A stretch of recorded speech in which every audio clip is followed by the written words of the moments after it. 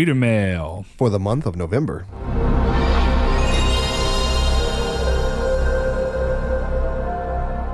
Hello and welcome to Triangle Squared, a PlayStation podcast. I'm your host, Brett Beck, and alongside me, Mr. Saul Bridges. Bringing you, come on, Saul. I thought we'd stop this with all the other reader mails. Bringing you a lucky episode November, as much as that doesn't make any sense at all. I know. That's what I even wanted you to do it. Saul, you know. We're going to sound a little bit different. We're certainly going to look a little bit different this episode. If we look like a black Triangle Squared logo, we've died.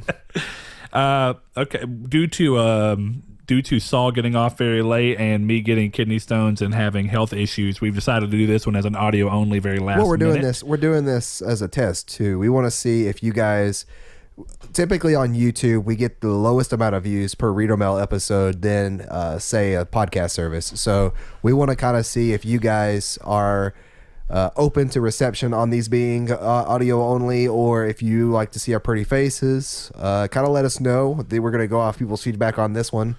If nobody speaks up, we're going to assume that audio only is fine, I guess, because there's no complaints against it. But it's a much more relaxed format for us. Kind of just legs up on the table now. You can't see it, but boy, is it comfy.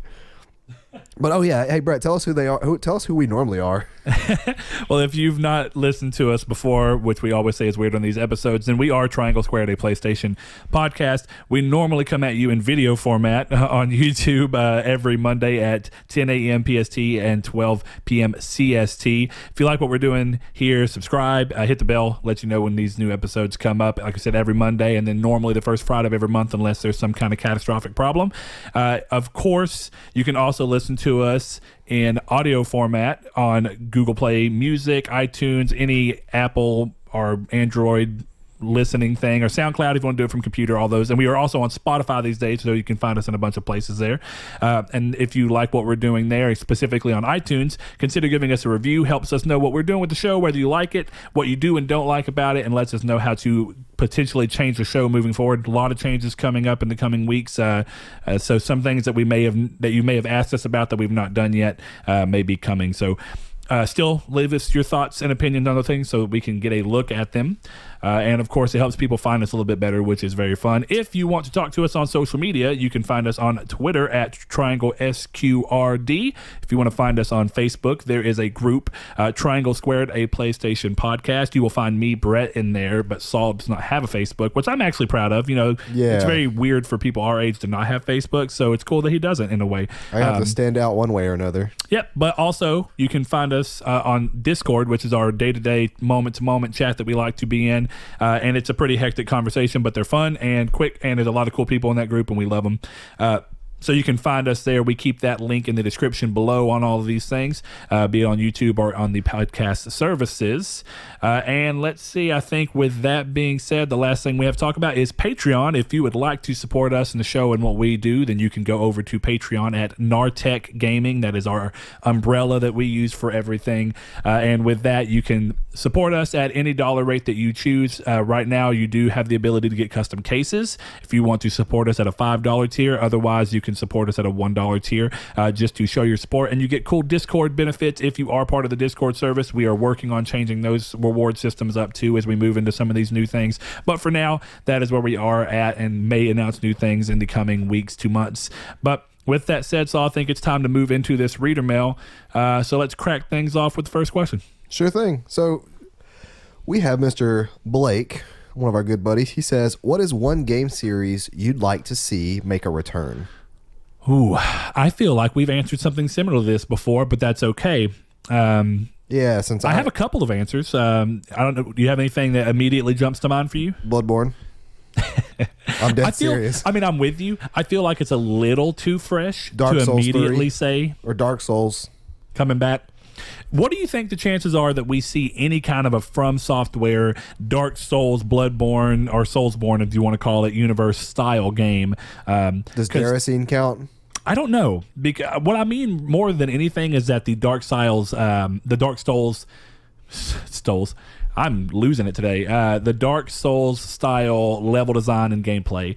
So, Bloodborne was obviously not Dark Souls, but it's close enough in design of Dark Souls, but takes a lot of fun changes with it. When's the next time you think we see an actual traditional From Software made game like that? Or, in your opinion, is Sekiro a close enough evolution again as to... I would have to play Sekiro. With what they're talking about and what you see of Sekiro, I see elements of Dark Souls in there and From Software in general, because I think you kind of just can see their game design and level design, but them going far more vertical with it and also making like the changes of it being far more action oriented and a little bit less RPG oriented. I think it's an obvious, I'm going to say obvious. I think it's an evolution, and I guess it is obvious to an extent, but I don't necessarily think it's meant to be a continuation of those styles. I still think that there's a chance that they just wanted to take a break from that, kind of remove themselves from that and go to something that's different speed, which I think already was what Bloodborne was. Bloodborne sped it up, and then you saw that continue into Dark Souls 3 where they sped even Dark Souls up a little bit. Which is, I think, I still stew on this, and it's still every day whether or not thing, whether it was I to the detriment. Well, no, it's whether or not I like Dark Souls 3 or Bloodborne more. Oh, yeah. It's a hard question that changes on a daily basis. Well, one thing I don't think we've ever talked about a lot is where do you stand in comparison to the rest of the Dark Souls fan base on some of the things that Dark Souls moving towards that Bloodborne style did away with? Like, if I'm trying to remember, was it Poise that had no effect in Dark Souls 3? Yeah, Poise was a fake stat. I don't remember if they ever patched that or fixed that or not. When I did the Let's Play, it didn't feel fixed to me. But I will say that I've said it before that I think I'm kind of in the Dark Souls minority when it comes to liking 2 a lot. But I like 2 a lot for like nostalgic reasons almost, even though it's not that old of a game. It's just I've spoke about it before, but it came at a specific time. It came at a time in which I had surgery and I was playing, so it was there for me. But I don't know. It's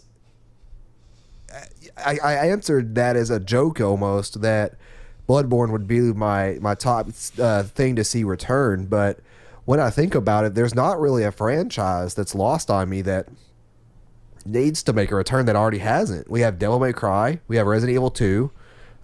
Technically on the heels of Resident Evil 7 last year. We have Kingdom Hearts 3 next year, early next year. And that series never really went away. It went to different platforms. Yeah, technically it didn't even go away. But yeah, really all my favorite genres are kind of here. I guess Final Fantasy would be good, but at the end of the day, Final Fantasy 14 is always there for me to go back and enjoy. Well, and of course 15, and I think it's obvious. Not for me specifically, because I won't go back and enjoy 15. Oh, well, yeah, okay, I get that, but I guess I mean in the way of a franchise coming back now. Are you saying that more return to form? Okay, that's what I had a feeling. Yeah. Well, as far as franchises that have actually been AWOL to some extent, that I think would be very welcome return. Number one being Soul Reaver franchise, or even the Blood Omen series, which is what Soul Reaver, Legacy of Kain. That's what I meant to say. Sorry, I couldn't get it out. But the Legacy of Kain series, which is what Soul Reaver is, stemmed off from. But I think Soul Reaver specifically is a series I'd like to come back, be it with a reboot or a sequel. I think a reboot would be really cool with today's modern technology and what they'd be able to do with the original vision of the game and turn it into. Honestly, from a technological level, they did quite a bit that was pretty cool on the PS1 alone. But I think seeing that pushed to its, to a maximum thought, like, well, what could we do with modern technology that has so less limitations on what we were originally thinking about? And I think it'd be cool if they could get the original crew back together to do it. It's probably unlikely, but I think it'd be very cool. I think another series that I really want to come back, and I talk about it a lot, and it's not been gone nearly long as Soul Reaver or the likes, but I would really like to see Sly Cooper get its other chance. I think that it's a great series. It's really fun, but it's also one of those things where it's kind of hard to say whether or not we'll ever get one. The last game set up for a new one, but I would prefer a sequel because of where the story left, but if they wanted to go towards a reboot at this point in time, then I'd be okay with that. I got you. That makes a lot of sense. Because those are some old favorite classics that we haven't seen a form of since PS1, right? Yeah, well, I mean, Sly has been since PS3. Well, okay, I guess my mind specifically went to Soul Reaver. Now, Soul Reaver. Reaver had a PS2 release, I think, for Soul Reaver 2. Did it really? I might be wrong on that, but I think Soul Reaver 2 came to Dreamcast, PS1, and PS2, and probably, PC, I would imagine. But yeah, when you think about that, that series has been long gone away, and now I think it got that Norgoth release, which was technically in its world, but wasn't really part of the series. And there was one that they were making for PS3 that had footage showed that never got to actually release. It looked really cool. But as far as Sly Cooper goes, Sly Cooper on PS3 was a very pretty game. It looked really good, and it was a great game. It was very true to the series in a way that still felt next gen enough. And I would just love to see, specifically, I'd like to see Sanzaru come back and get the chance to continue on with their work. What they did with 4, they did the best thing ever, which was they took perfect inspiration in the sense that you could not tell that it wasn't Sucker Punch who made the game. And I think that goes to show that these are people that really respected the series, respected what fans liked about it, and still had their own touches in a way, but it all felt like an evolution of what Sucker Punch was doing, and it felt like they had all the same charm and style that made those games so fun to begin with. That makes sense. Yep. I think next question we're going to do is going to be one from Facebook. Josh Shoop asked, best butt in gaming. And just so y'all are aware, we normally keep the show very PG and clean and don't cuss. We kind of go off the cusp on, I think we both have the same answer for this. 2B. It better be 2Booty. Yeah. But yeah, 2B from Nier Automata is going to be my answer for the time being. Yeah, that's mine. I'm trying to think if there's anybody else that really just comes to mind, that springs to mind. Chloe in Uncharted 2 is up there. I'll give her that. I think you played Uncharted 2, right? Yeah. Yeah. So, I'm just trying to think of anything that compares to 2B in my mind, and that doesn't. Well, 2B gets shown quite well. Yeah, especially that self-destruct feature. Anyway, I gotta start that game. I think that's definitely mine. You want to throw the next question out there, Saul? Sure. Thank you, Josh, for that question. Since the esports are considered a sport, what or should they be in the Olympics? From our good friend Kiki. No. Really?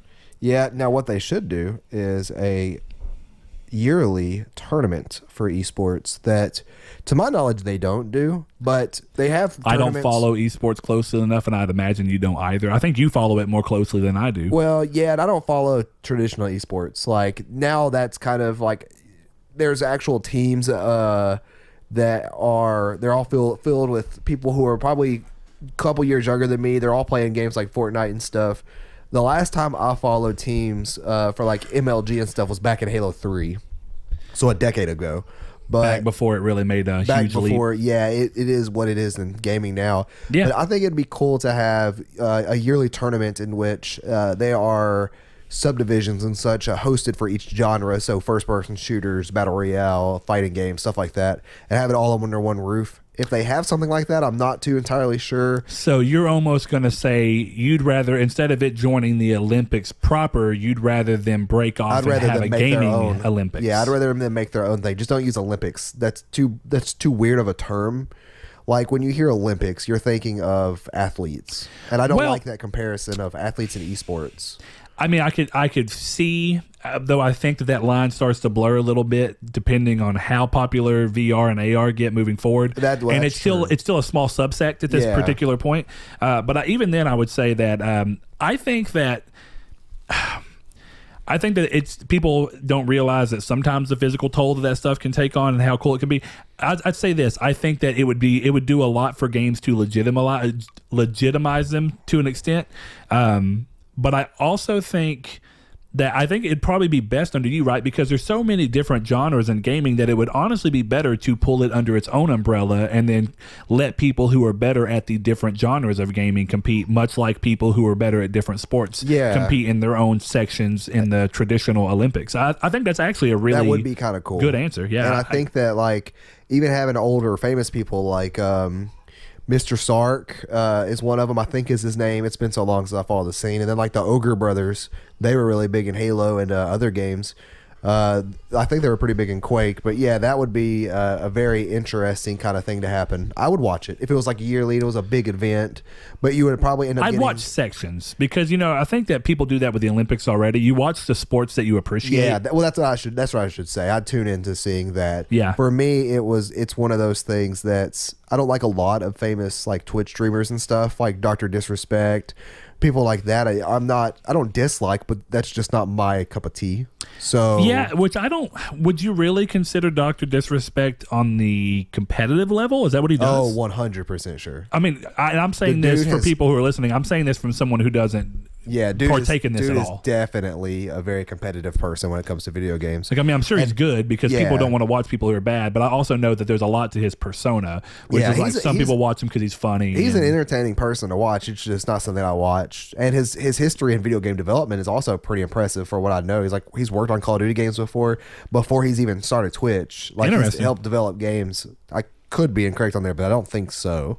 But yeah, under one big roof would be kind of cool. Yeah, if that exists already, let us know, because I don't pay enough attention to esports, though I do respect the idea of moving towards it.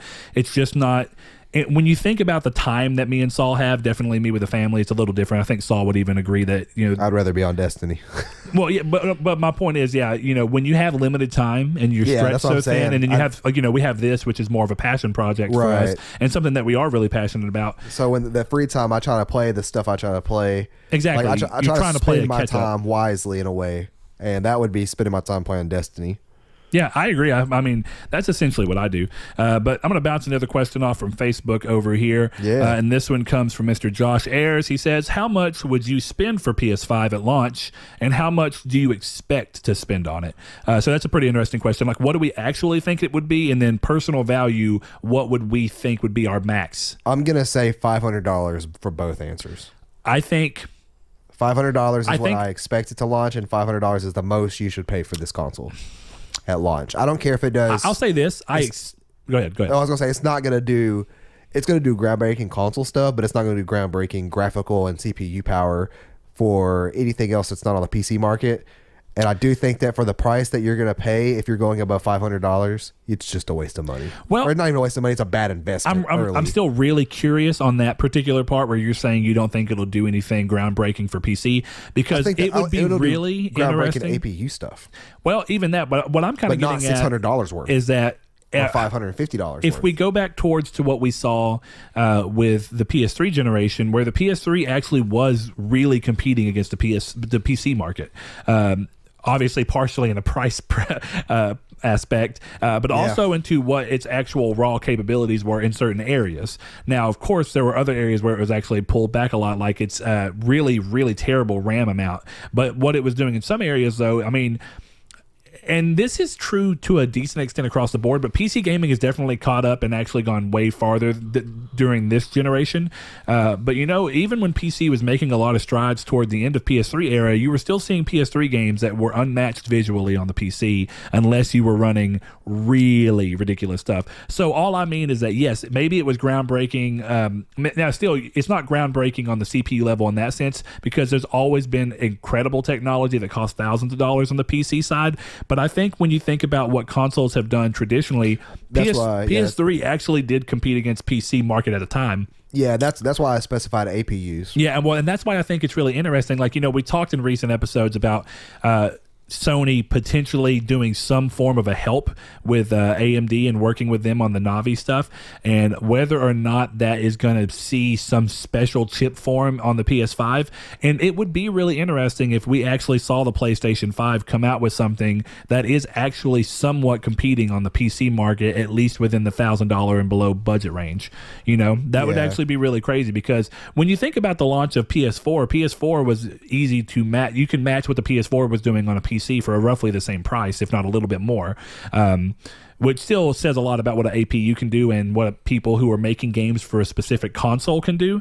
But I think it says a lot specifically to what PS4 wasn't aiming to be as crazy powerful as what PS3 was at the time, but that also came with a smarter design of, we're going to make a console that's going to be at this price. We don't want to go above it. We don't want to lose money on it because we don't want to repeat the same mistakes. We need to recoup losses that we incurred during the PS3 era and stuff like that. But as far as price goes on it, I'm going to agree that I would spend $500 on it. I would even potentially expect to pay $500, but I think that they would also be really smart, even for a slight slight loss, because we're talking about major losses on PlayStation 3. But even if they were able to sell it at a very, very minor loss, it looks like Xbox is doing with the One X, maybe not anymore.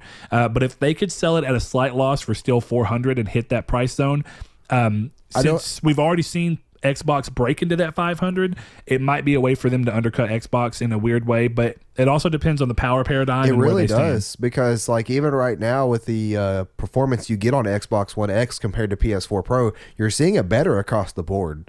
So for a year later and $100 more, you're seeing a notable difference. For a next gen console launch, I'm going to expect more for what the PS5 is going to have than what the Xbox One currently has.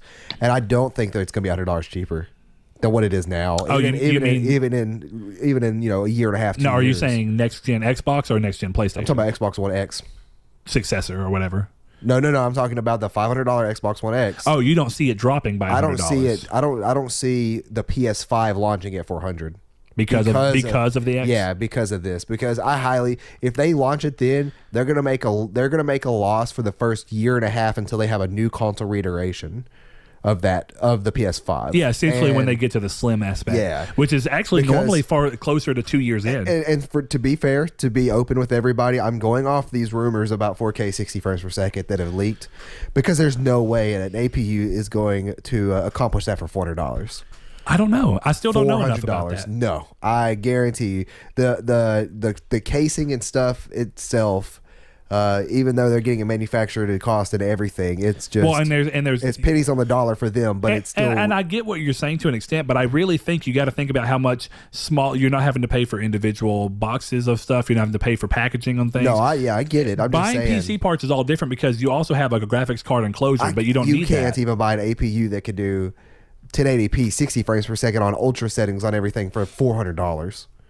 I don't even think that APU exists though, because it's not. Ryzen. It's not necessarily needed on PC to hit 4K 60 on APU. I'm talking about 1080p. I'm literally going a step down. Yeah, sorry, go ahead. To say that there's not even an APU that exists that could do that for that price. That can do 1080p 60 ultra.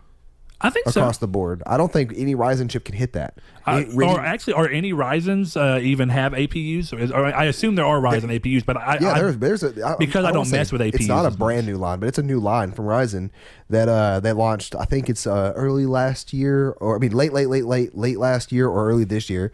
And the name escapes me, but it's to compete with Intel. I could see that. Man, I know that. I know Ryzen launched without any APUs. Yes, Ryzen is a standalone but CPU. There's something they've done now that's different from that. Okay. Yeah. Well, that's interesting. I mean, I don't know. I say 500 and 500 is probably pretty smart, and I would say that that's okay with me too. Though I do think that there's still something. I think Sony really did a good job keying it at that $400 price point before, when Microsoft still came in at 500 with the Xbox One originally. And I think they'd be smart to repeat that. But at the same time, if you get a better console that will last longer, I think it's probably smarter to do $100 more. I'm curious as to what the more casual, not completely casual, but the more casual gamers, how quickly they'd want to adopt at the $500 rate. That's the only thing that I don't know about. Yeah, I would think that, because the first casual adopters, though, that's going to be a very small group of people. And that's later, because at launch. I should say that I'm thinking the way adoption is used here is early. Yes. Is automatically an early adoption. The core gamers that are going to adopt very early on PS5 are going to be okay with paying $100 more for a power advantage. Casuals down the line who don't necessarily see the difference are going to be like, oh, they're both $500. And that's one of those interesting things. I would like to see Sony do the smart ploy of pulling in and being the most powerful console, even above whatever Xbox does next. And they were able to pull that off with the PS4 by just going to a DDR5 RAM, which gave them a lot of benefit, and not having to have an ES RAM that's apparently difficult to program for, which is what the Xbox One tried to do as a response for the lack of DDR5. So I don't know. That's an interesting one. But go ahead and hit the next question. Sure. So our next question comes from yet again Kiki, and he wants to know: do you guys think we'll finally get to see Kingdom Hearts? If so, what do you think it's going to be like? And finally, will you continue to follow the series after 3? So thank you again, Kiki, for that question. So I think he's meaning in this sense, for those who don't necessarily know, Kingdom Hearts as a place has never fully been explored, and we don't necessarily know that we've seen true Kingdom Hearts. That's one thing that the series hasn't necessarily tried telling us. We've seen different iterations. So at this point, we have seen Kingdom Hearts though. This is Destiny Islands. Oh, is that what you think it is? I wouldn't be surprised if it was some kind of manifestation of their mind. Like, because but Kingdom Hearts has been around forever. You know, that's the one thing that's interesting. But that doesn't mean because of this whole data thing that's going on. Oh, screw with Kingdom that! Hearts 3. I forgot about that. Yeah, I don't want to go too far in for people who are trying to avoid Kingdom Hearts 3 spoilers to any extent. But I'll say this: I think that if they were ever going to show Kingdom Hearts, now is the time. How amazing! I mean, it has to, right? Like, you would think as a conclusion to the main. What is this story called? Don't you dare say Cyber Saga. No, it's called the Dark Seeker Saga. That's right. It's always been called that. No, I knew that, but I'm just saying if they change the name to something, I'd be mad. Something data related. Yeah. No, but as far as that goes, I think that I agree that when you're doing the end of something, and they said it may not be necessarily the last game for Sora, we don't really know at this point, and they said that it's not necessarily the end of the franchise. To answer the last part of the question, yes, I will continue to follow the franchise, but it's a franchise that has a lot of nostalgic value to me and a lot of long-time loyalty from me as something I've just loved and continued to love growing up. But as far as whether or not we'll see Kingdom Hearts, like I think we both agree that we have to at this point. It would be a waste for them to not do it now. I am curious. Because when's the other chance that they get to? Yeah, because see, and what's intriguing to me is that visually, what Kingdom Hearts looks like, it's almost like one of those things that your mind can't comprehend if you try to think of what it is, because like you just really don't know. Like, I have ideas of what it looks like, and the only person along this entire franchise who's probably had an idea in his head is Tetsuya Nomura, the director. But here's one thing: do you remember back when they were doing interviews about the worlds, and Tetsuya Nomura said that this game features a new original world that he's been wanting to do since the first game? You think it's? Do you think that that's always been Kingdom Hearts? I'm not sure, because see, my version of Kingdom Hearts is the throne room in Castle Oblivion. Like, it's just very white. Oh yeah, with really tall furniture, legitimately pure white. Yeah, like that's my idea. I've always thought it was very interesting that Castle Oblivion, or really Castle Oblivion already existed, but how the organization chose to use it because it's literally an opposite. It's the exact dichotomy of them. Yeah. So it's interesting for sure. I just don't know. Like I really do think I have a fan theory in my head. I'm not going to get into that. I am curious about involving Destiny Islands, like because there's things that have happened since the first game. That there's a reason we keep going back there, and I wonder if Kingdom Hearts is more. There's definitely importance to it because when you think about Birth by Sleep and the fact that before Sora and them, Ventus was there. No, I was not to say nothing. Oh, that's not a lot. Yeah, that's not a lot. But still, but I'll give you that is that there's been and apparently that goes back to Destiny Islands. Apparently has some form of a connection, if I remember correctly, to Xehanort himself. Of course he does. He was on the cave in day one of Kingdom Hearts 1. Well, I'm talking about as a child, like him growing up was there. Oh, well, see, I wonder, and my theory is just very short, clean cut, no spoiler theory is that Kingdom Hearts is an idea, not a location. That would be really interesting. Yeah, I don't think it's a location. But see, that would be really interesting if we learned that this whole time they were fighting towards something they thought was real, just to learn that they're fighting towards an idea. Well, yeah, but they think it's a place right now, but then they learn that it's actually just an idea and that it was nothing. That would be a really crazy ending to this, right? But more importantly, one thing I'm curious about as to whether we do or don't see it. While I still think yes. They do say that this is not necessarily the last game of the franchise, right? Well, is there Dark a fear? Saga. Is there a fear then that showing Kingdom Hearts now would make future titles in the franchise lose the allure of, well, what is Kingdom Hearts? Not necessarily, because I do think that you run that risk with any sequel style game. Yeah, I'd agree. Or saga style game. So I don't think that what I'm trying to say is I think that you could use Kingdom Hearts as a namesake and you could move across from what Kingdom Hearts actually would be revealed for. Like, I don't think that it's unless it's some kind of saga altering information, I don't think that it can impact anything because you could plan around it. Or you could do prequels. And even then, it'd be really interesting to make a game that talks about Kingdom Hearts past this, because they can show us Kingdom Hearts but not give us all the answers. You know what I mean? They could give the answers that are pertinent to the storyline going on, but they could still leave. Okay, like a good example to this is like when you're playing Destiny, and the whole time in Destiny, you keep seeing the Traveler, but we still don't know what the Traveler is. Like we see it and we know it's Right. there, And and we get just enough answers to help with what we're doing in the moment. Like, okay, well, we know the Traveler gave us light. We know the Traveler gave the Fallen light in the past, but moving forward, there's so much that we don't know about the Traveler, and so they could reveal a ton more about the Traveler and still keep parts of it secret, and that would you could still carry on. Yeah, even ideas the of mystery. it secret. Yeah. So like, and that's what the darkness is an idea. But yeah, so good question, Kiki. I really enjoyed talking about it. All right, go ahead and pull another one from Twitter. From Twitter? Oh, okay. I thought immediately you meant like Twitter, not keep where we have them all right now. Our good buddy John, he says, how do you feel about Henry Cavill playing as Geralt? Geralt. Shut up. The guy from the Witcher series. That's and what the it's upcoming pronounced Netflix as. series, The Witcher. He says, I am personally on the fence about it. Is it I thought it was... It's Geralt. Geralt of Rivia. That's right. I'm thinking of just Stalt. From Nier, yeah. But you know what? He looks like an elf from Lord of the Rings, but then again, you don't see any post-processing on him, so I'm gonna hold my... Which is interesting. I'll give it that, but I do think that from a visual perspective, they went far too much. Like he looks too much like Orlando Bloom as Legolas. Yeah, he looks too clean. So I'm holding all reservations until we see him.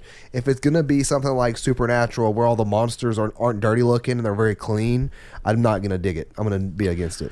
I'm going to be very interested in how this turns out because I think that this is a great opportunity for them. And I think that Henry Cavill's a big name. He's a good grab from a name perspective. He's a good actor, too. And he's a good actor. And he's a good person to sell the franchise. Ever. You know what I mean? Yeah. So when you look at it in that aspect, I think that he's probably a good thing for the project in terms of how much notoriety it's going to get going into it and how much hype it can build beforehand, because it might even pull people who aren't even the Witcher fans into watching it, which may pull them to the games, which will be very interesting.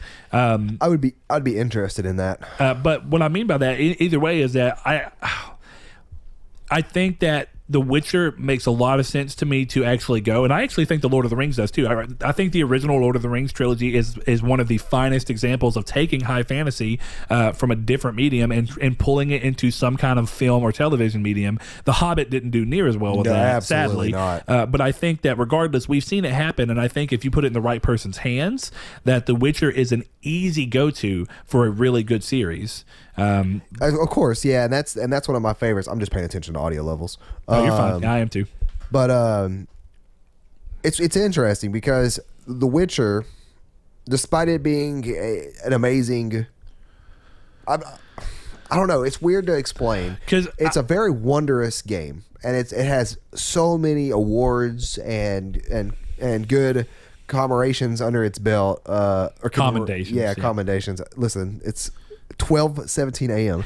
But it has all this. It's interesting that out of all the game series, or I wouldn't say out of all the game series, it's interesting Netflix picked that out of everything, out of games, out of books, out of anything, they picked that. Well, and it makes sense. It's got a lot of hype behind it. Yeah, it does. And to be clear, they seem to be taking stuff from the books, and which the games also apparently did. Now, of course, they tried making them very, but loosely from what I've seen and heard. And I've not read the book, so I want to be clear about that. Well, there's people's ages they have wrong, and appearancing that the games have a little different as opposed to the books. Sure. So, which to help with the narrative they wanted to try and work with. Yeah. So, but as far as I know, the grand idea behind the narrative is very similar. Like apparently, Dandelion played a major role in the books, and they pulled judging him. From what I've seen him in Witcher 3, from what I've played, is he was very annoying. He acts at there's that, but in the Witcher 2 he acts as a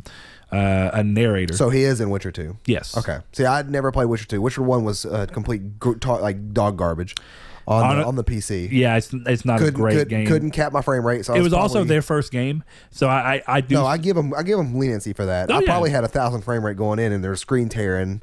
I was watching a flipper book, and it was also the Dragon Age Origins engine, which is not a great engine. Sadly. No, and I could not use a controller, so I had to use keyboard and mouse, which had massive input lag for some reason.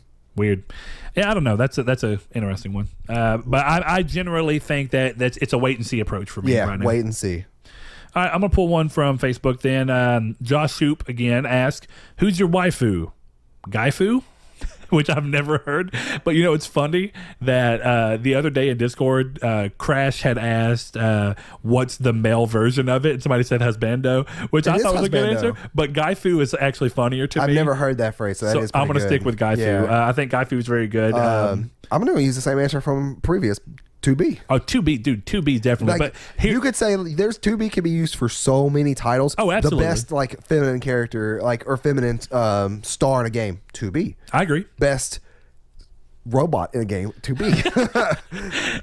Well, I think you might have some competition from the androids in Detroit on that no, one. absolutely not. I mean, I still think that 2B is it, but I think other people would argue. Then again, there's probably other mech games that I'm not even aware of that are probably in this in running. A robot.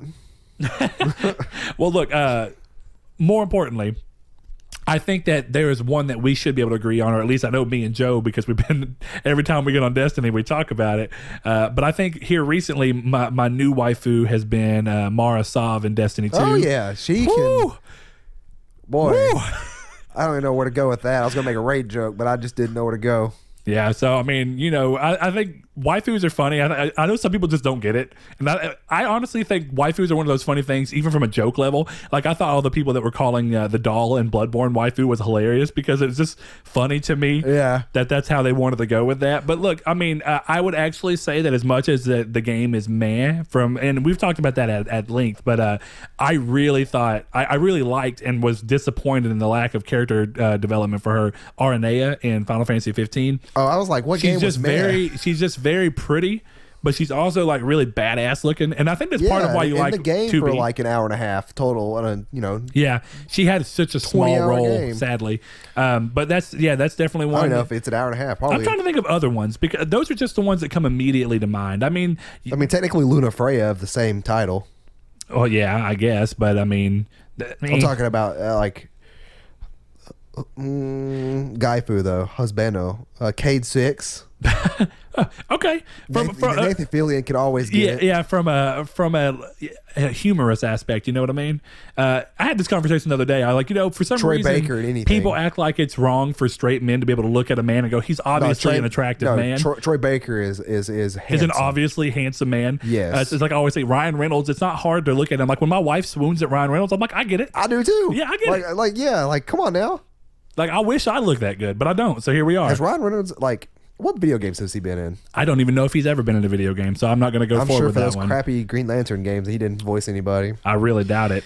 I'm trying to think of other Gaifus. I don't know. It's just you don't look at them that way. So, but I think from a humorous aspect, I think that there's that. I mean, I would roll through that, but Terra Nort. Also a weird question. So I don't know. I don't have an answer for that. I'd say Cade 6 is probably a good one. I can't think of any other games that Nathan Drake. Well, I was going to say potentially him, since that's essentially Cade 6 anyway, because. No. Oh, okay. Now I see what you're saying. Forsaken Cade 6 is Nolan North, except the Ace in the Hole mission.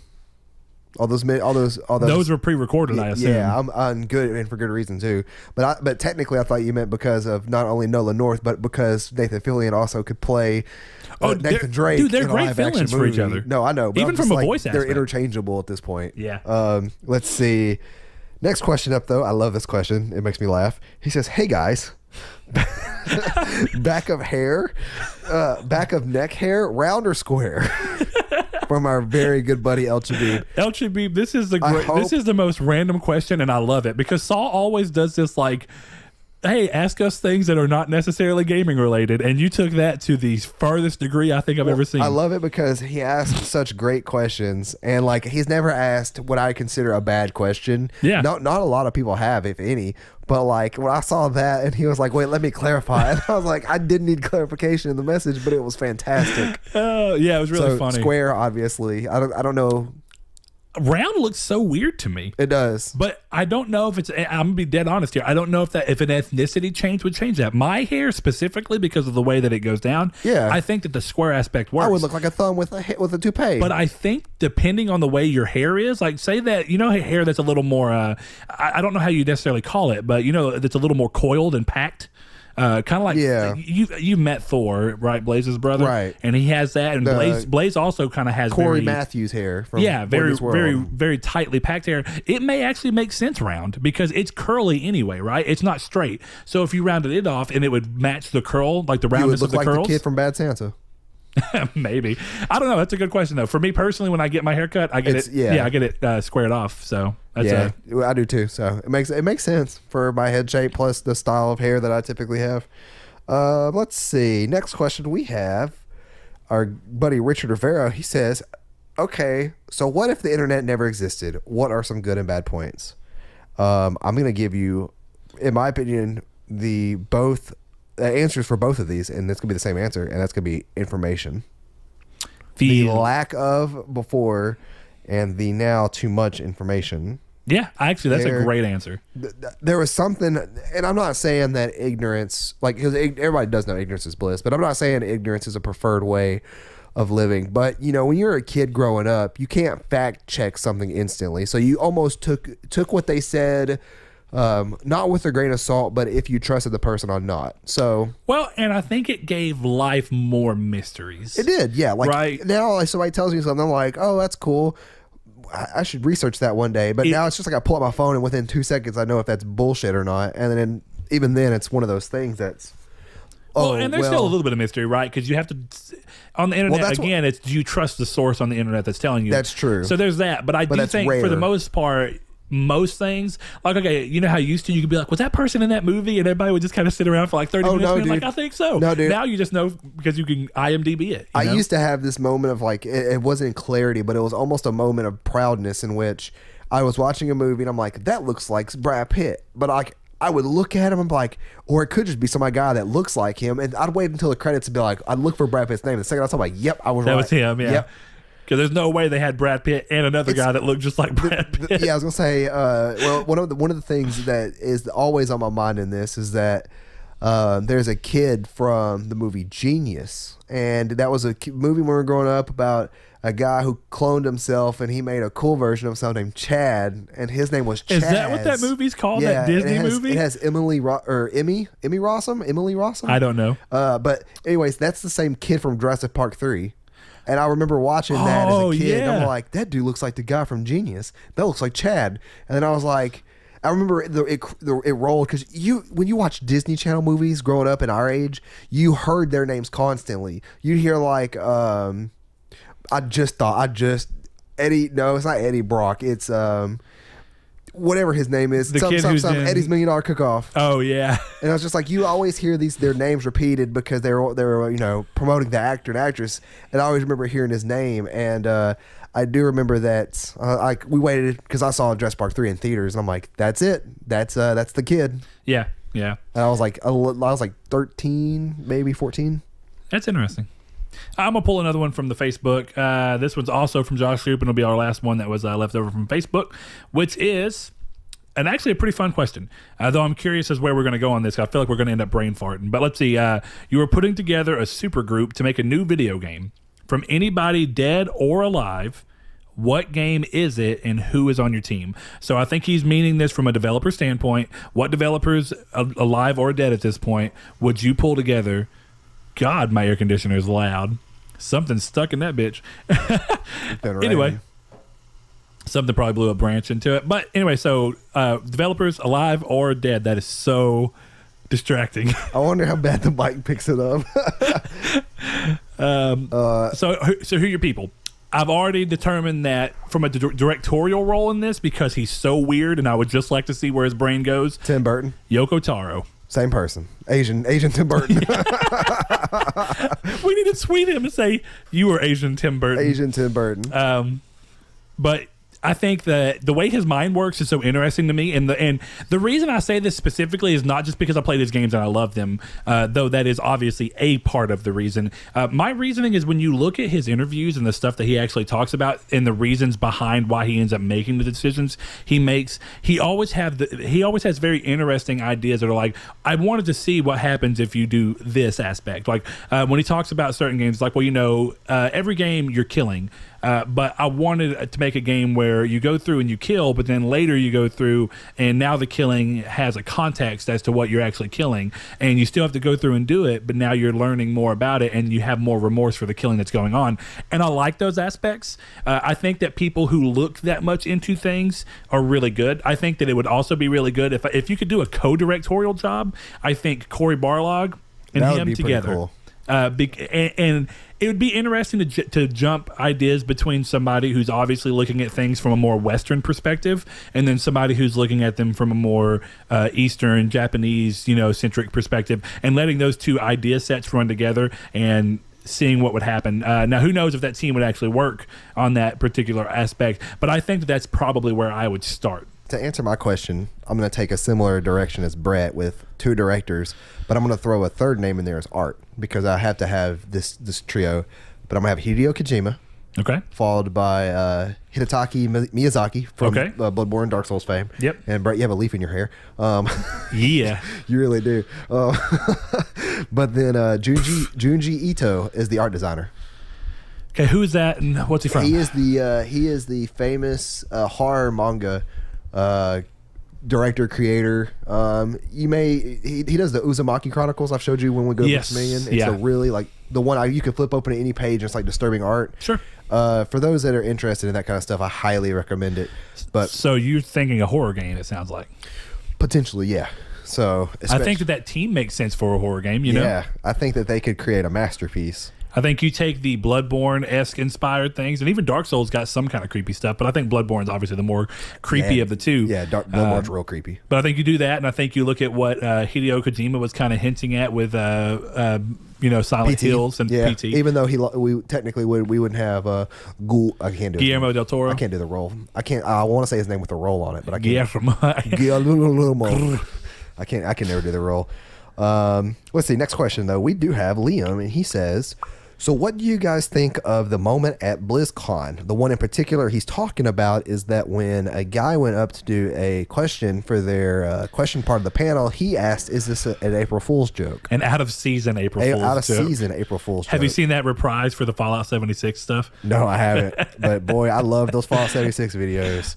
I thought it was funny because due to the nature of what Blizzard did for BlizzCon and the way they revealed Diablo Immortal, I could definitely see a lot of fans taking offense to that. I do think that there was a lot more people who took offense to the joke than the amount of people that were actually offended by the joke, if that makes sense. Like, I feel like there were too many people that called that joke offensive that weren't offended by it. Oh, yeah. Like, they were like, oh, that's really offensive to developers, but I really don't think... I think the developers knew what they were in for. Well, look, put yourself in both people's shoes, right? I think that you can easily put yourself in the shoes of the people that were sitting out there for this announcement, and the way that they went about the announcement was easy to go, this is a traditional Diablo on consoles, because they waited in this entire build-up to throw this mobile aspect in. It's like they knew they were trying to get the hype they wanted to off of the get-go by just talking about Diablo. But I think that when you put yourself in the shoes of the fan who's sitting there looking at it, this is a game that has never been very big on even consoles. It was really Diablo 1 came to PS1. Except Diablo 2 on PS2. Diablo 2 did not come to PS2. PS1. Diablo 2 didn't come to PS1. Diablo 1 came to PS1. That's what I'm thinking of. That's right. But Did it come to PS2? Nope. Okay, I guess PS2 and PS3 didn't have any of those. Technically, PS3 did. Diablo sorry. 3. But PS2 didn't, and then PS3 got one very late. I guess late. I played Diablo 1 on a PS2 just using the PS1 disc. Must have been. Backwards compatibility. But yeah, I remember thinking this game's terrible. They moved away so far. Yeah, no, and Diablo 2 is actually a really fun game. Oh, it is. But when you look at that, what I'm saying is that this is a very PC-centric game that just recently got popular on consoles because of Diablo 3 finally coming to consoles. I wouldn't say recently popular. I will say, though, specific on consoles. Yeah, I guess you're right. Yes, that's what I'm saying. Yeah, Specifically on consoles. It's PC-centric and has been popular on PC for years. Yeah. Right? I mean, Diablo's always been big on PC. Diablo 2 lived so long because of mods and stuff like that. And people were very excited for 3, and 3 took a long time to be made and release. But when you look at that, I think the reason that so many people, because if you remember the order in which these questions came, I think the guy was probably already aiming the question as a, just to get it out there. But I think it got reinforced as the fact that he needed to say that whenever the other popular Diablo YouTuber came up and said, hey, is there any plans to eventually move this to PC or console where people can play it? And when they came back and said, no, this is going to be a mobile entirely experience, you got to think about this. As the person who's out there, they're literally telling the entire fan base who play it on a specific system and feel most comfortable with it there, that they're not going to be able to play it where they want. And this is also a group of people, PC players. Blizzard's very more PC centric than they are console, despite the fact that Overwatch got very popular on consoles. But when you look at it in that aspect, these are people that most of the time, there's a lot of dissent about mobile gaming in general, but PC gamers are for sure not normally into mobile gaming. There's even more, because there's more of a disconnect there. PC is considered more of a hardcore gaming than consoles because of how much more goes into being able to keep up with running it and drivers and all these things. It's a more meticulous gaming. And hardcore and passionate, it can almost be interchangeable. Yes, to an extent. And that's what I mean, is that maybe these aren't people that play a lot of games, but they play the games they do play, they take very seriously, and they make sure their rig is up to date for that. And I mean, that's the way I view it. But when you look at that, I think there's that. But I think when you flip it around on the developer side of things and you look at what the developers were doing, I think that they should have known what to expect. And I think they made a fatal decision by not deciding to at least try and do the Elder Scrolls 6 style Diablo 4 announcement. Because here's what it comes down to.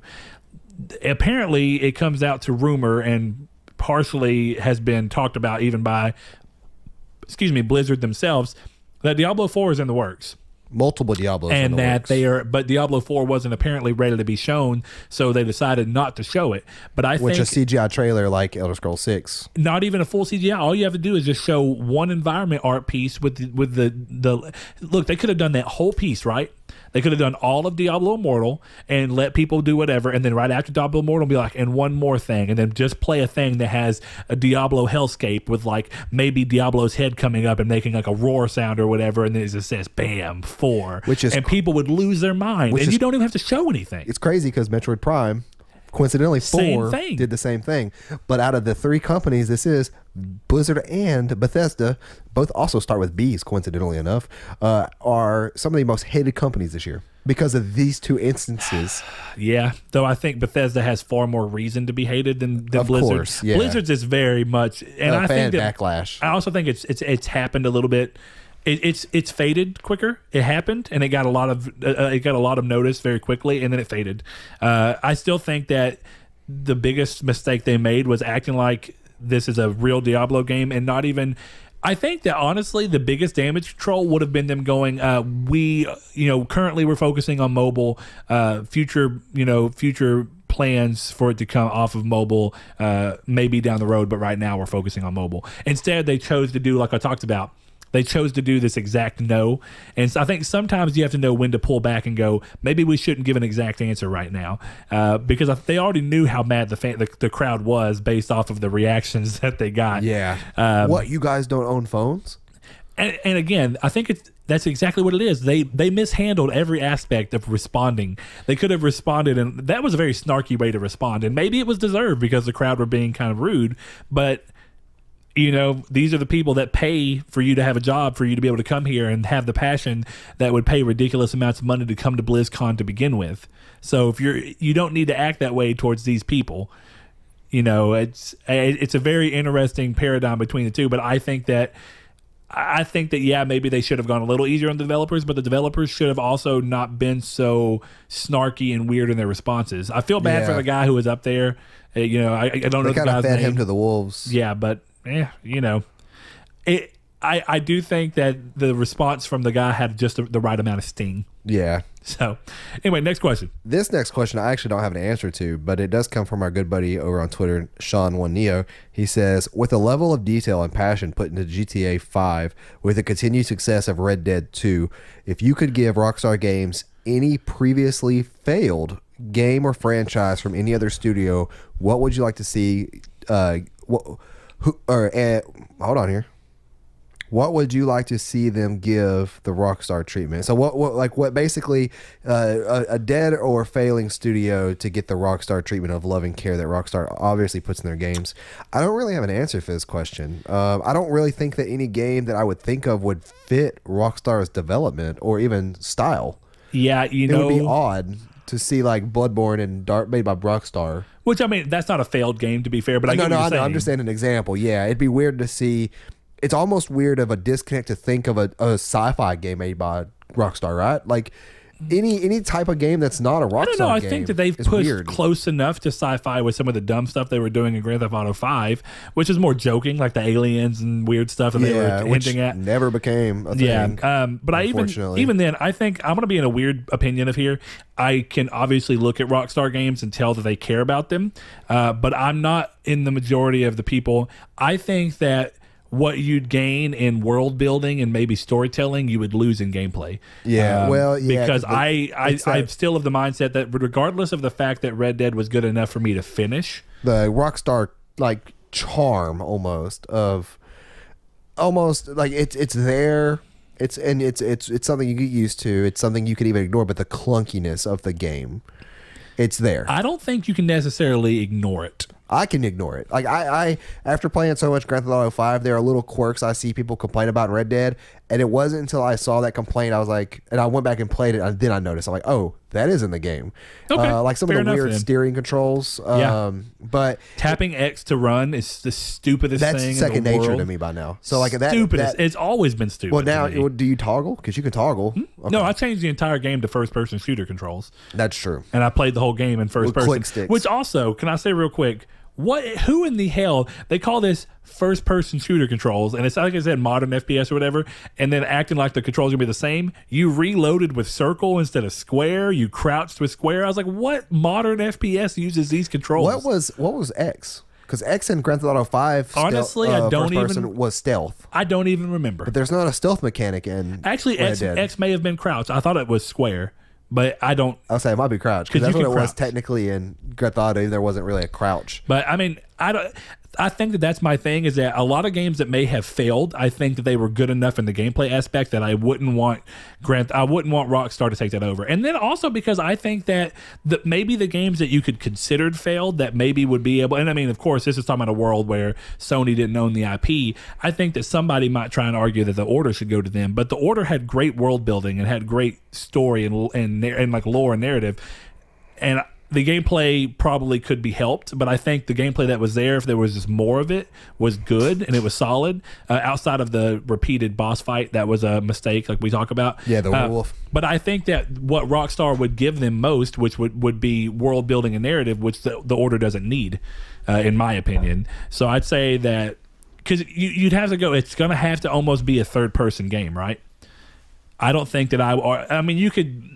Since Red Dead gave the ability to play in first person and Grand Theft Auto 5's re-release on next-gen consoles, I still don't necessarily think that is... It seems like they're heading towards that direction more comfortably, I should say. Yeah, I mean... Not of a standard. Playing the entire game in first person felt fine. You know, it felt preferable to third for me. Which is crazy, because I don't find... And this is... I'm used to it, but I don't find their first person like fluid at all. It's more clunky than third person to me. That may be because Destiny has spoiled me. Oh yeah, no. Going back to Destiny was very hard between the two. But yeah, I don't know. It's a great question that I don't have a great answer for. Yeah, sadly, I don't really have a great answer for that either. I'm sorry, our good buddy Sean. Our last question from Kiki, not in this episode, but from Kiki. He wants to know, in y'all's opinion, what makes a JRPG good? This is a very, very odd question, good Kiki, sir. This is a very odd question because I'm going to say it's going to fit for the same thing that I find a game good. A good story. And if it doesn't have a good story, it needs to be carried by good gameplay. That needs to be carried by a good soundtrack. That needs to be carried by good acting. I mean, not acting.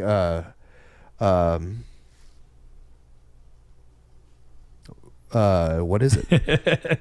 Writing. I don't know why I couldn't think of writing. Good writing? Okay. Yeah. Well, I think that JRPGs tend to fail at least in one area, but Some of their charm is that they're not always perfect across the board, because like you could say, you know, graphically speaking, most JRPGs are not amazing. You know, they tend to be behind other Western games that are coming out and that are very big AAA games. In that sense, I don't think that matters to me, because JRPGs tend to lean on their art style a little bit more, which I think is in their favor, because it helps them stand out against other AAAs that are trying to do hyper realism. Because you see, even games like Final Fantasy 15 that had certain moves that were trying to go more realistic, they still had a lot of flair that was obviously anime based to an extent. You know what I mean? You know, exaggerated movements and stuff like that. But I say, first and foremost, I think we can both agree that story should almost always be good in JRPG. Of course. I think that's my very first thing, because I think that most of the JRPGs I love fail in the gameplay aspect sometimes, but it doesn't matter, and I remember them so well because of the way that their story and writing were handled. Yeah, and I think that's the big thing there is the four pillars of a JRPG for me is reliant on characters, story, writing, soundtrack. Because JRPGs, there's almost a staple of JRPGs is tons of reading, whether it's the text-based the text-based speech they have, but the biggest thing as well is the gameplay sometimes can be clunky in a sense, or even the battle system can't be my favorite, but if the characters are outrageous and wild, you know, it makes it kind of worth it.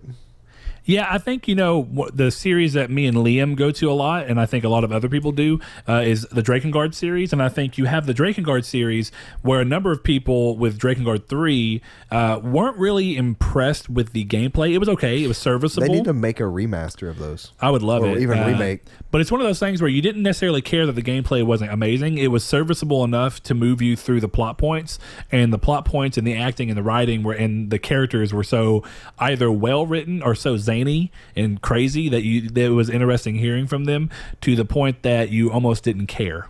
And it was like, okay, well, it doesn't matter that the gameplay is kind of meh and that the performance is dropping frames occasionally, because really what I'm doing in this game is experiencing a fantastic story, and the fantastic story and the fantastic characters and the writing and the soundtrack, which is also another pillar of all Yoko Taro games, amazing soundtracks. So I think that I agree with you. The four pillars that matter most are there, and I think once you get good gameplay on top of it, I will say that if gameplay is so bad, it can pull you away, but it's very rare. I think a game has that bad. Very rare that JRPGs do that. That bad. I think. Yeah. I will say this: the newest Star Ocean had a weird visual glitch in it that I could not get past. I'll give you that. I remember, and which is weird because that game looked good in other aspects that it had when you ran. But the character models looked so good, but then the animations were bad. Yeah. But in a flip of that, the Tales series, and how I mentioned that it's been lagging behind for me this generation, is it's refused to age in any good way. The character models are rough looking. The animations rough looking. The characters themselves are. They've always been kind of oddly written, but they're not moving forward in ways that I consider to be comparable with other games that have been going forward. And their voice acting tends to not be necessarily amazing. And their gameplay is a little stagnant. I think it gets to this point where they're not just that they're terrible, but the story is also so slow in those games lately that I find it hard to care for long enough, and the gameplay is not fun enough to keep me interested otherwise, that I just lose interest. Yeah. And that used to not happen with the Tales series. The Tales series for a long time was one of my favorites, and it lost it. It carried it really, really well. So I agree with your four-pillar system. I like that. It's a good... I need to play Dragon Quest 11, speaking of JRPGs. I do too. I really think I need to see that one through. But go on, next question. Sure. Our good buddy Donovan, real life buddy, says, what are your favorite genres in console gaming, and what games in said genre have you spent the most hours on? So, for me, it's almost a given to be first person shooters, but it's also tied with RPGs, and I really do think I mean tied in terms of both favorite and amount of hours spent.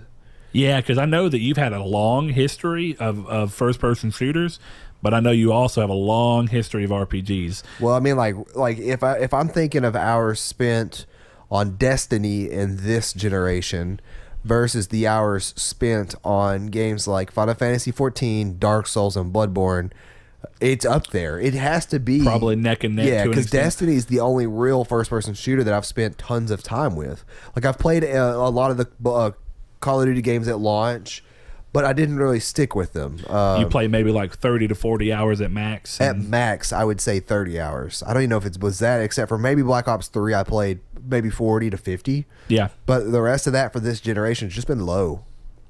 I agree. I think that one thing I'd be interested to see where you stand on it, and I think it also depends on how you rank the games. I would say a lot of the games we play end up falling into the RPG aspect, but I think there's also definitely on my side, maybe a little less on yours. And it depends on how you want to call them, but third-person action adventure, which is what I would kind of categorize Uncharted as. God of War to an extent. I think God of War... I don't think God of War is an RPG. Don't say that. No, it's not. But it's not...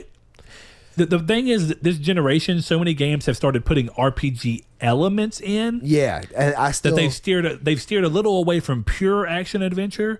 I still consider games like that pure action adventure, but I do consider it to have a elemental structure of RPGs, and I think that... Yeah, because there's with skill that trees. Little structure, it does not make it RPG though. If that makes sense. I'd agree. And I think that there's more to an RPG than just that, and I think that the more to the RPG route is you know what's interesting, because I think in that it gets weird, right? Because JRPGs are already different in the fact that there is, I don't know how you want to say them, but there's ARPGs, which can be JRPGs or not, which are action role playing games, which is what the Kingdom Hearts and Final Fantasy fall under. Diablo. Oh wait, never mind. Diablo is CRPGs. Well, technically. Well, I don't know what I consider them dungeon crawlers. A third-person isometric dungeon crawler. See, I lump Diablo the same. But I would argue that Diablo is an RPG. Divinity is a true CRPG. I don't know, but I'd say that. Would you argue that Diablo is an RPG? I would argue Diablo is an ARPG. I mean, I would agree, but I'm still saying it's an RPG, of course, regardless of how it goes. Oh yeah, of course. It's so gear driven. Yeah. I was gonna say, I would say Destiny is an RPG. I would say Destiny is tied with an FPS RPG to an extent. Yeah, I would say, but see, that's where you get into weird things because technically 14 is an MMO, but that falls into RPGs, obviously. But sure. It's weird. Well, you can be an MMO without being an RPG, I would imagine, right? Because do they consider games like EVE Online to be MMORPGs, or do they just consider them to be an MMO? I have no idea. Space flight simulator thing. You know what I mean? I guess it's the same as. Well, and RPG is such a weird thing, right? Elite Dangerous. You're literally role playing. Well, essentially every game is role playing. You're playing the role of someone else. So when is from a gameplay level and design aspect, when do you suddenly say that it's an RPG? Yeah, because you are always playing a role to an extent. But at the same time, I think like Horizon Zero Dawn falls more under action adventure. But there are obviously RPG like elements. Yeah, that's the same for God of War, in my opinion. Is that God of War is an action RPG game, but there is backbones of RPG elements in it, but I still think inherently it's an action RPG, or it's action RPG at its core. At its core, I agree. Yeah. So it's weird, but it'd be crazy. I can't. The last time I looked up Bungie stats, it was, I forgot what I went to find out my Destiny time, but it was like 600 hours total between Destiny 1 and 2. Yes, wow. It was 400. It was 400 hours in Destiny 1, and it was 210 hours or so in Destiny 2. No, it wasn't. It was 500, 100. It was like 3 months after Destiny 1 had came out. And I had pretty much stopped playing because Destiny 2. Yeah, because I was specifically talking to Joe about how much I played.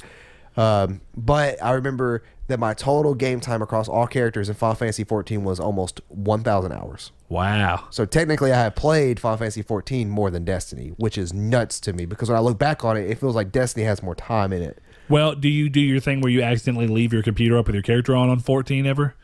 My computer? Yeah. On PS4. Oh, yeah. I'm sorry. I knew that. I mean, technically no. Like 14... Does it do the auto log out thing if you wait for too long? Like most MMOs do, where if you're AFK for like 15 minutes, it'll go ahead and log you out. I don't know if I've ever been AFK in that game for too long. Destiny won't. I don't think so, because technically you're AFK when you're watching cutscenes. Like if you can tell somebody's watching a cutscene in the world because they'll have a little movie icon, they'll just be standing there. Yeah. But Vince and Kiki are talking about getting back into 14. You should get into 14, even if it's just like 3 months. That's $45. That's a lot of money. $45 for something I don't know if I'll be able to play enough to justify it, because I also have to buy the game. They have a free trial. I also have to buy the game. They have a free trial though.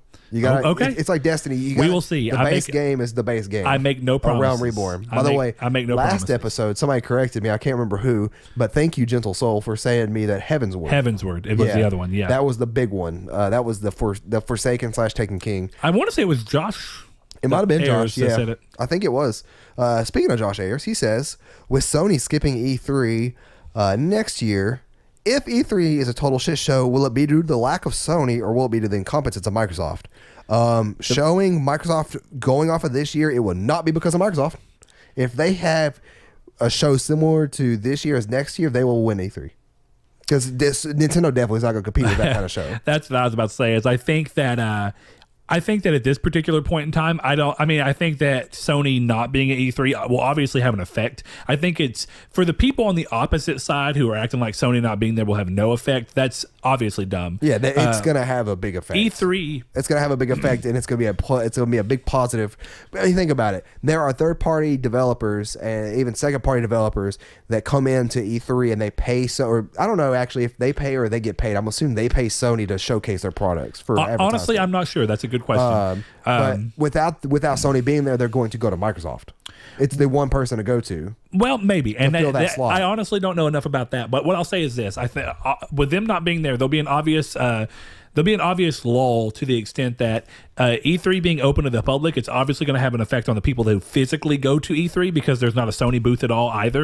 Not only are they skipping out on the show, they're skipping out on the on the show floor as well. So they're not going to have a conference. They're not going to have a show floor. When I think you look at that affects the people that are immediately there, but how does that affect the people who are at the what? Oh no, I'm just looking at levels. Anyway, how does that affect the people who are actually watching instead of physically being there? And I think that it obviously cuts some of the hype out, because I think I think that the big three, Nintendo, Microsoft, and Sony, tend to be very, very hype driven and draw a lot of a crowd, while the extra ones tend to have people watch them, but there's not as much hype going into them. And I could be wrong. This is all looking at things through what I see across the internet and how people respond. I think that the people that get the most reactions tend to be the big three. I think when Nintendo makes a move, and it's because there's hardware tied to it and there's investment in that hardware, so people feel more towards it. Yeah. Because when you see the stuff from the other manufacturers, like, well, we already know it's going to mostly be on every console. Square has its weird moments where like Octopath is a Switch exclusive, but for the most part, you know that most Square Enix games are going to be multi-plat. And actually, if anything, most Square Enix exclusives are typically going to fall on PlayStation and PC as nature of them being smaller games. Right. That's just how they kind of do things. That was true with Dragon Quest XI as well.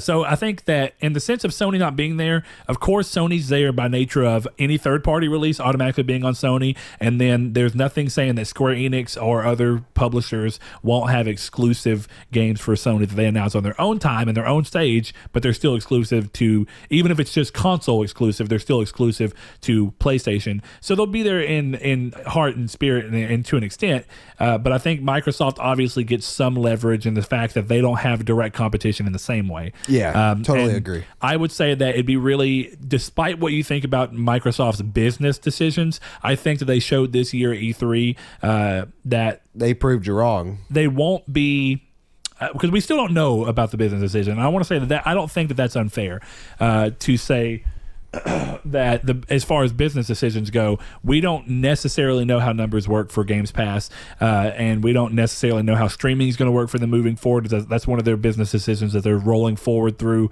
Day one on Games Pass is another thing that we don't quite know how it's completely affecting games. It seems like it's good because more people are going into it, but that may be them pumping more money into it to try and get it on its feet. It's really impossible to tell until we've had more time under it. But I think at that extent, Microsoft did a good show last E3, regardless of whether most of the games were third party. It was a well-paced show. It was fun. It was it was solid. It had cool reveals, and they had a good presentation. And I think that that's all that really matters. I mean, previous Sony year still better than last year's Microsoft? Yeah. But, there's something to be said when you have a lot of games to show from a first-party perspective. It's hard to leave a manufacturer's conference hyped as much when they didn't show as much stuff that's exclusively for them. And that's just one of those things that happens. When it's only coming on that, it feels that much more powerful. And like, man, they really stole the show with this thing that you can't get anywhere else. Right. And Xbox has those moments. They always will, and they always have. And it depends on the audience who's watching it. But I think that E3 falling flat, if it even does, I actually don't think it will. I think it'll have some, like I said, of an effect to it, but it won't be due to Microsoft. That's true.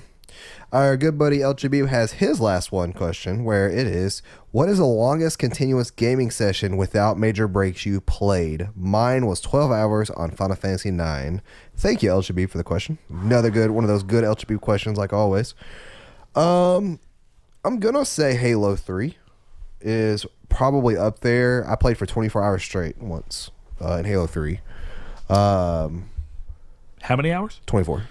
Man, like, solid. I mean, so P breaks and stuff are obviously a minute. Okay. Like Hot Pocket runs, or like I obviously like Doritos and Mountain Dew runs. It was actually Tostitos and Mountain Dew. I don't know what it was about plain Tostitos, but they're like just a good like salty chip.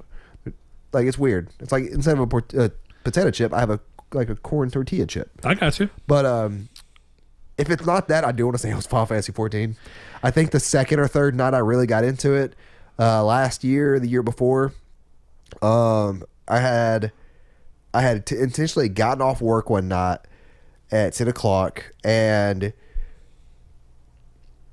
I got snacks and stuff and I was like, I'm just going to play this game. I didn't stop playing until I think the next day at 4 p.m. I did not sleep. That's the latest I've stayed up in the past decade almost.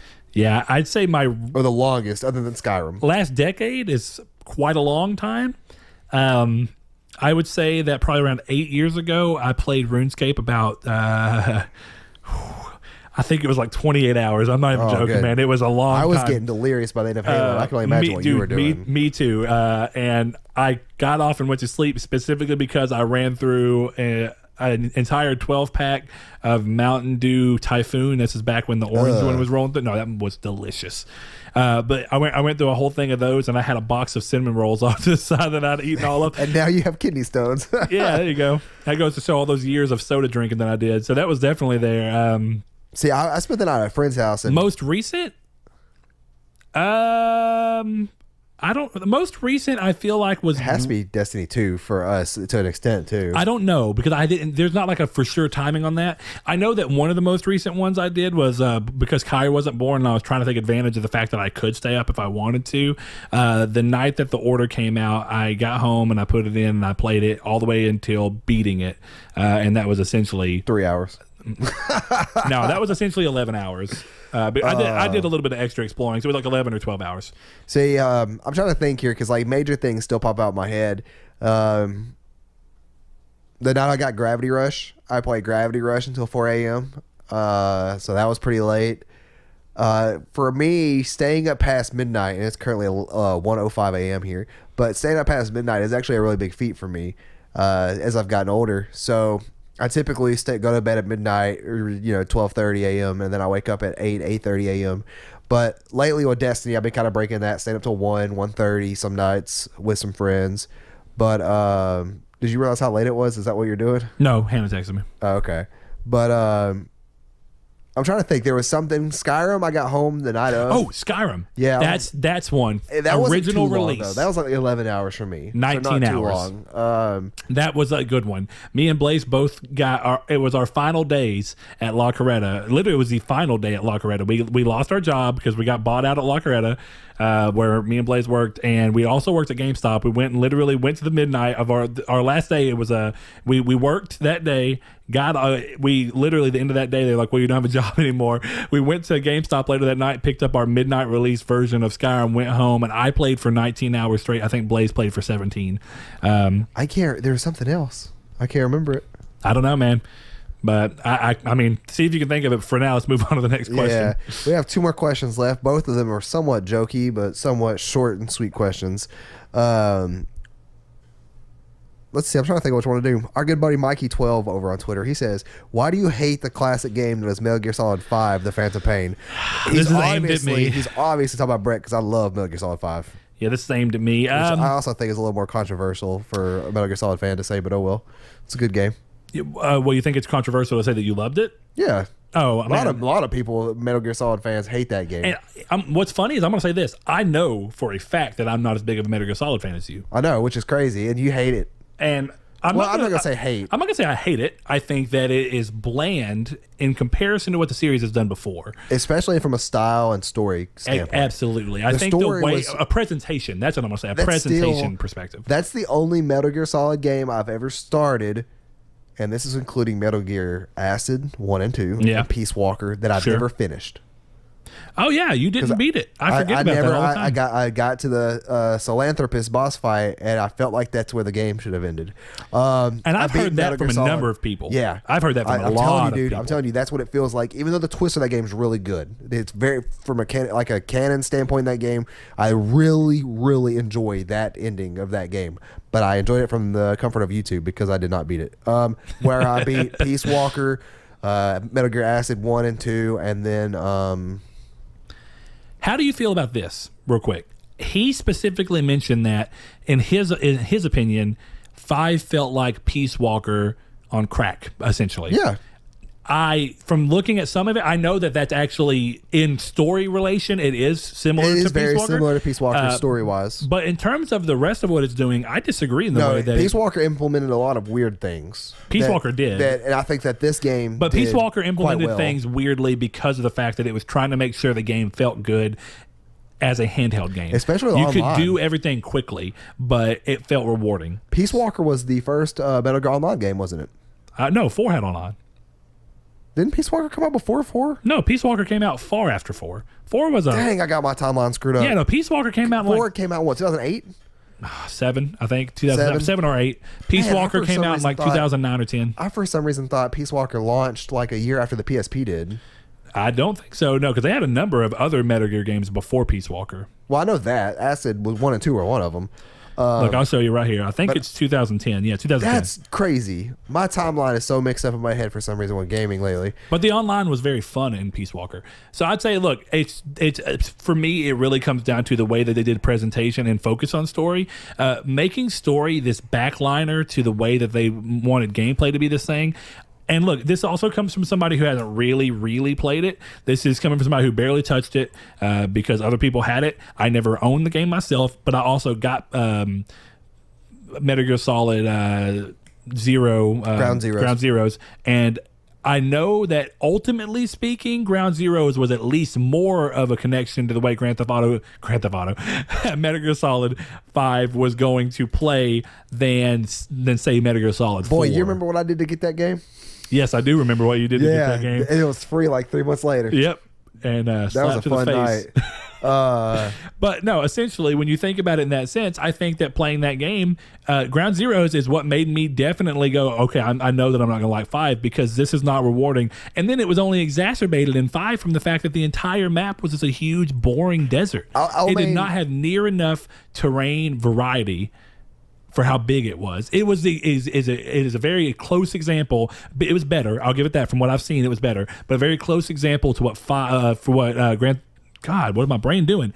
Final Fantasy 15 did. Oh no, it's way better than Final Fantasy 15. With a big world that's pointless to be as big as it is, and it's boring. Way better than Final Fantasy 15. I'll tell you this. I mean, I still say it's better, but in terms of what it's doing against other games, it was still a letdown in comparison to other open worlds, in my opinion. I maintain the fact that if you want a really good open world stealth game, Metal Gear Solid 5 is the way to go, without a doubt. It does great things for the stealth department. I think it depends on what you like in stealth, because I think that there's an argument, and it really depends on whether you mean more realistic, grounded stealth. I mean something that's going to keep you on your toes, and something that constantly has you change up, because you can't go through doing headshots, because then they'll get helmets. Yeah, I know. So then you have to change yourself up and go do CQC. And I still would say my argument, and I know this is something that you haven't played, or at least as far as I'm aware you haven't played, I think that the Dishonored series is a very big Why do you keep rival. saying I have never played Dishonored. Dishonored 2 is really specifically what I'm talking sure. about. Yeah, I'm not going to play Dishonored 2, I don't think, either. Yeah, it's a very good game, but I think that's another game I've that heard a lot of is letdown. open world and has very great gameplay from a stealth perspective. But you can also, like Grand Theft Auto. We've had the conversation that I played Dishonored 1 that I never beat it. Yeah. But for some reason, you always start that conversation with, didn't you say you beat it? I'm like, nope, did not have that conversation. Dude, I'm telling you, I'm so tired right now. My brain keeps saying Grand Theft Auto for some stupid reason. You. So let's roll through You mean this. Red Dead, right? No, what I was I was hoping to get you. It's like, yeah. I'm like, no, you didn't. You meant Dishonored. The last question's fairly easy, though. Very quick. Okay. So we'll be done. Richard Avero, our good buddy Richard, wants to know what our favorite color is. I am a light blue person. The color of my enemy's blood. So I am a fan of Halo. Elites have... No, they have purple blood. Dang, I was going to say light blue blood. I was going to say something Grunts crazy like have that. light blue blood. Elites have purple blood. That's true. No, I mean, realistically, I was joking with that answer, but I really do like red. But realistically, I think blue is a very appealing color, and you probably noticed that from the majority of my house being being on the gray/blue side. Yeah, of things. I think for me, like a light green, like honestly, like a shade or two lighter than my color car is my favorite color. I showed you the color that I like. It's like almost it's a darker powder blue. Muted blues are really pretty to me, which is exactly what you're talking about. Yeah, blues. I mean, don't get me wrong, I do like royal blues and stuff, but I think that muted blue looks so sleek and just pretty. I love blue. I like blue plus the spectrums of blue is the best. Well, I think blue matches with a lot of stuff, right? Blue and black looks awesome. It does. Blue and red look awesome. Like Spider-Man, think about it. You got some white in there, a little bit of black, but yeah. Blue is it's a color it can be complemented so well with so many other colors. And I definitely say blue is a good answer, so I'm going to stick with that too. I don't really think about it from day to day, but I mean, I like red and stuff, but I think blue tends to be my fallback. It's always a solid color. It's really easy to go with. So yeah. All right. Well, that ends this very long, surprisingly, episode of our reader mail for last month. So let us know what you thought about audio only. I think that the audio only for reader mail is kind of an interesting choice, but I think that you guys get technically better audio. It's better quality. We'll figure it out. We'll see as we make more moves. Yeah, give us feedback what we need, and we'll try and figure it out from what you think versus what it does for us and the benefits that we get. So, hopefully I don't have kidney stones anymore after this. Yeah, that's another reason we did it, because kidney stones. The stones in the kidneys. I feel like death, and I need to go pee now. So I will talk to you all next week, and this has been Triangle Squared. Thank you, guys. Thank you. Thanks to our patrons, Chad V, Dan Barber, Josh Jarrell, Mikey 12, My Name is Dan, Douglas Blow, Sean Santarud, Shadowist, Steven Salazar, The Stonard, Travis Blow, Blake Post, Eduardo Palomino. If you would like to support us, the link is in the description below. We appreciate it. Thank you. Thank you.